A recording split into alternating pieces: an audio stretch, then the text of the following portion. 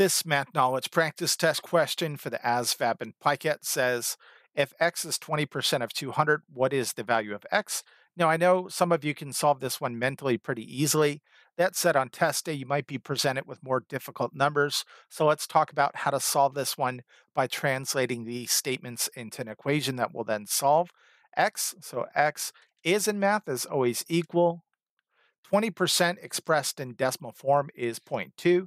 So this says x equals zero point 0.2 of in math is usually associated with multiplication 200. So to solve this one, all we need to do is x equals zero point 0.2 times 200.